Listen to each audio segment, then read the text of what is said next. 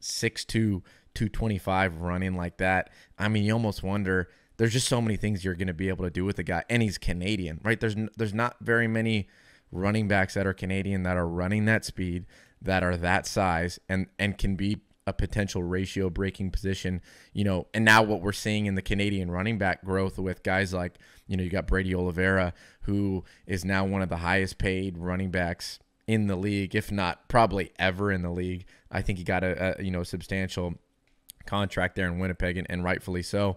But I think you'll start to see now more Canadian running backs, want to be like him.